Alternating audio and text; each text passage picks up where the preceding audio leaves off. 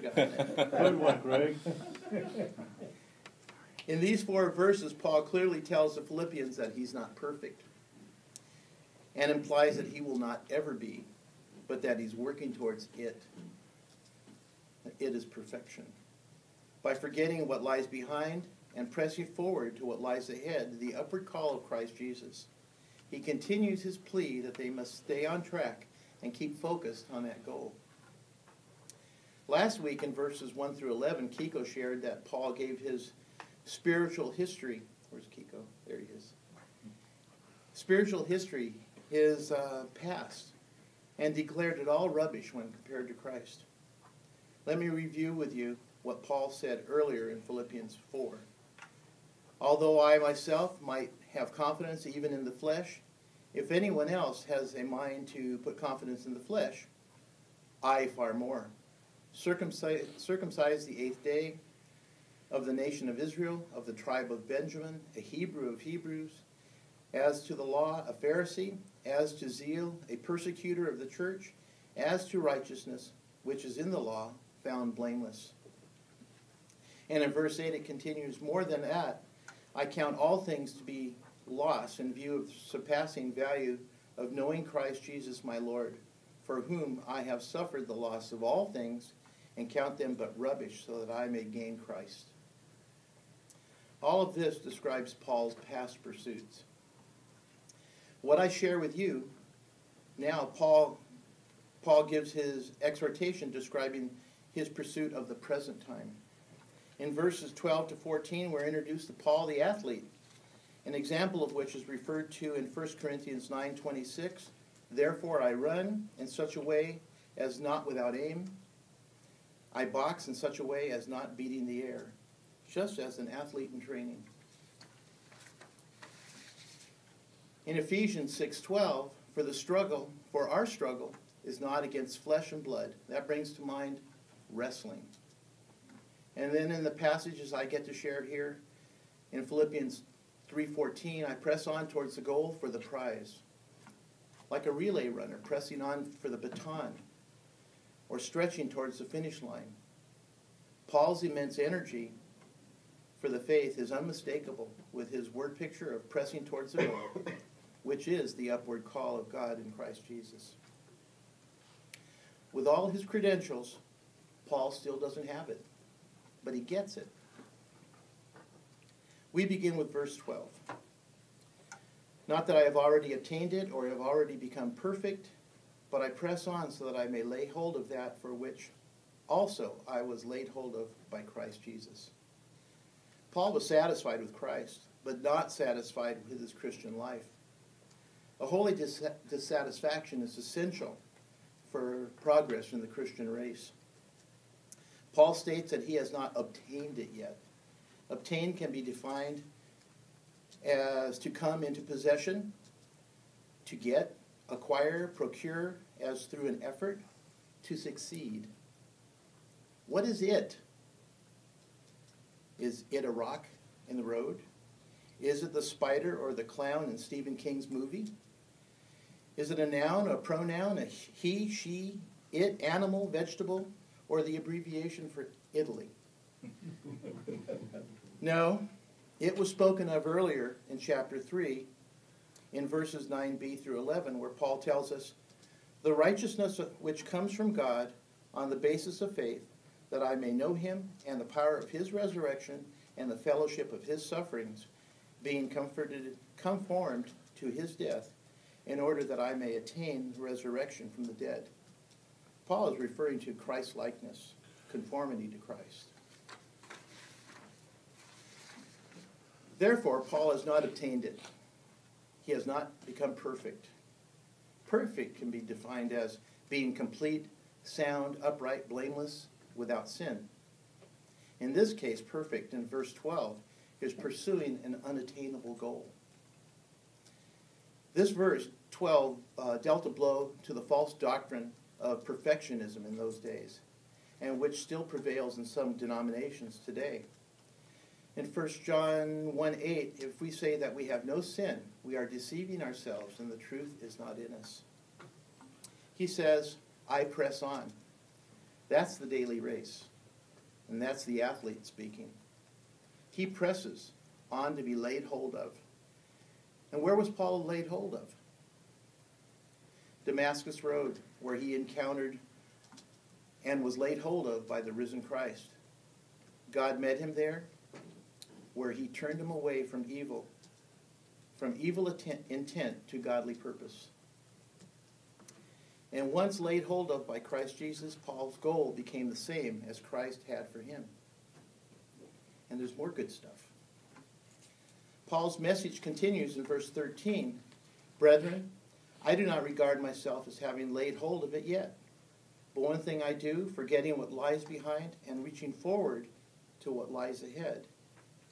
That verse is underscored with the word brethren. With brethren. Paul is telling the Philippians, listen up, pay attention. Again, Paul says that he has not yet laid a hold of it, to emphasize that even he continues to pursue it daily. When he says, but one thing I do, Paul has reduced the sanctification process to a simple and clear goal of doing one thing. This shows his deliberateness in his pursuit. Forgetting what lies behind. God never forgets, but he does not hold our past against us.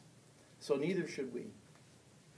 We must not be influenced or affected by the past. Break the power of the past by living for the future, pressing on towards the goal. An unsaved person is controlled by his past, but a Christian running the race looks towards the future. Paul reaches forward as a runner, straining for a baton, pressing towards that lies ahead. In verse 14, he presses on with the message when he says, I press on towards the goal for the prize of the upward call of God in Christ Jesus. The press on is working at being Christ-like here and now. I press. In verse 12, and here in verse 14, translates to I follow after. It conveys an idea of intense endeavor. The Greeks use I press to describe a hunter eagerly pursuing his prey. A man does not become a winning athlete by listening to lectures, by watching movies, reading books, or cheering at games. He must become a winning athlete by getting in the game, determined to win. The same zeal that Paul had when he persecuted the churches, he displayed in serving Christ. Wouldn't it be great if Christians put as much determination in their spiritual life as they do in their fishing, golfing, or other pastimes? What about you? Where's CJ when you need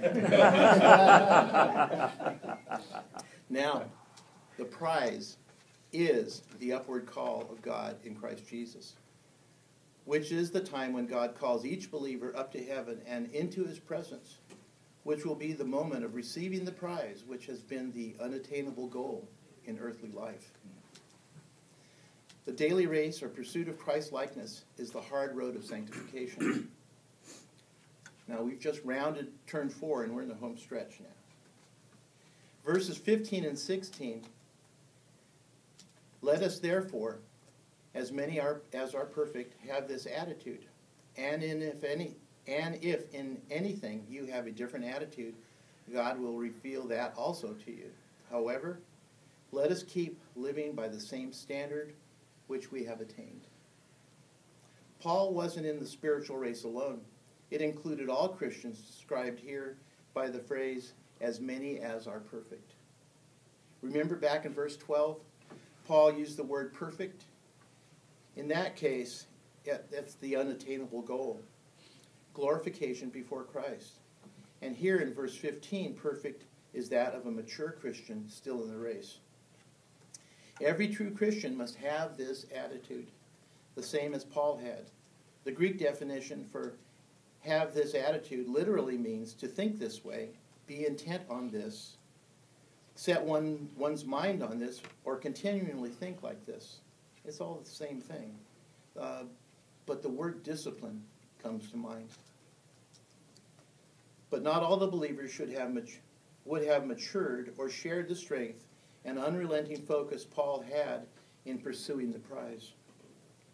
Those weaker brothers who have a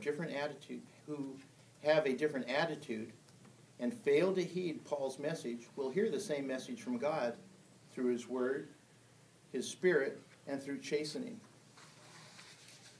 God will do whatever it takes to bring believers to the recognition of their need to pursue the prize of Christ-likeness.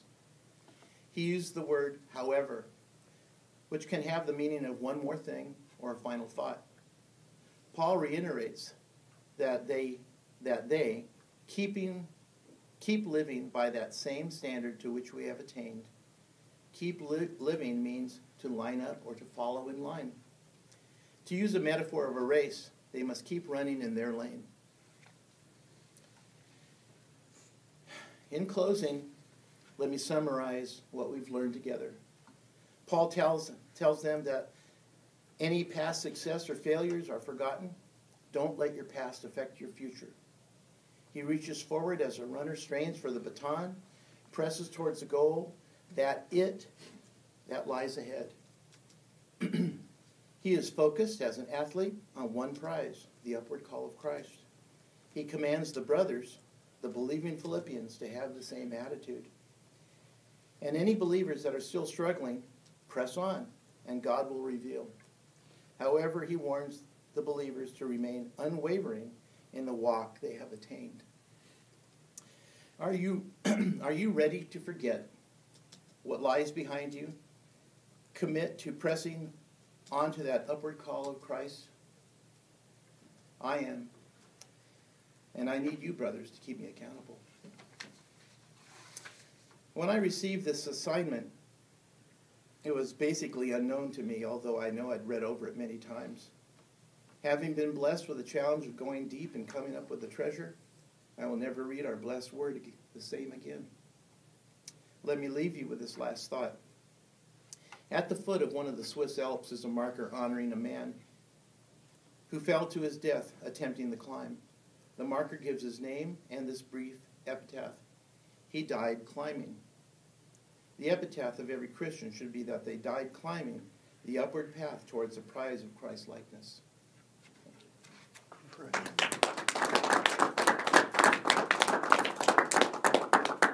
You gotta stay up there.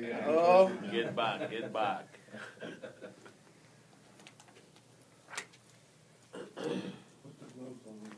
Huh? Thank you, Mary. It was really nice. I appreciate that. You kept the same theme from the beginning, from your introduction. It was about sports, and even after the last second, I think you were able to bring a clear example of that kind of sporty idea, and I thought you related it very well to the text. Thank you. Bro. I like the opening where you gave what your passion is. You can say and that really kind of added to the root of the whole thing, describing the passion that Paul had for attaining his goal. And I thought that was really a great thing. Thanks. To add to that, I thought that opening just took my mindset and put me right into seeing the passion and getting me prepared for the passion that you were trying to show us through Paul here. So I thought that was really good. Immediately I was focused and I was looking for that. Hope you found what you were looking for. I did. I thought you did a great job. Yeah, the end where you use that analogy of climbing the hill, it's a really great analogy. The idea that you just got to keep climbing until we're done. That's right. I like how you reached ahead and brought us into what you were going to say by what was said ahead to prepare us for that, and then your references that also opened doors for what else you were saying, and everything just worked together great. Great job. Thank you. Did a good job with the review, bringing us back to Kiko and then your word studies, did a really good job with that. Just a lot of words that a person could look at and go, well, what's that? Did some great word studies, and then the way you summarized at the end, and just an outstanding job, Gary. Loved it. No more stones? If you weren't pulled in before, you were definitely pulled in when you asked the question, do you pursue Christ with the same vigor that you pursue some of the other things in life? Especially fishing. I had to I put like that, the I fishing knew that was comment. coming. but I also added golf for some others. Right, well, the only thing more humbling than Christ's love is probably trying to push golf. That's it. No. I really think that this was something that showed that you can do this. Yeah. I mean, from beginning to end, and I know it was a struggle for you, like you even admitted, but you persevered through, you pressed on, according to your own talk, and you studied the passage well, you got to the point of the passage, you really laid it out in such a way where it flowed well, and I just think this is a I don't want to be so dramatic, but I think in some respects it's a beginning for you, for your pressing on, because I think you have great insights into the Scripture that you can find now, and I think the Lord's going to use you in that way, and so as I told you when I was emailing you, I'm excited for you because I think the Lord's really going to use you. You're going to die climbing, right? That's what I want to do. Amen. Amen. You were sandbagging a little bit leading up to this. You kept,